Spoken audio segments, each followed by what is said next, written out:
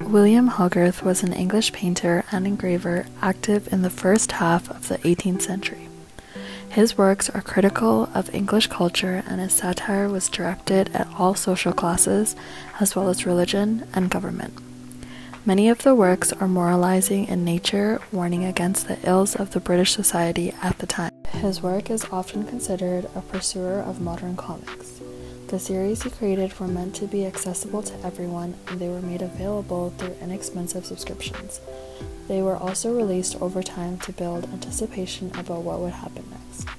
This allowed people to slowly scrutinize the scenes and reflect on the narratives that play out on many levels.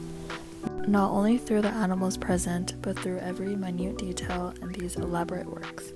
This exhibition is produced by the Art Gallery of Alberta and is curated by Lindsay Sharman, and is on until August 13th.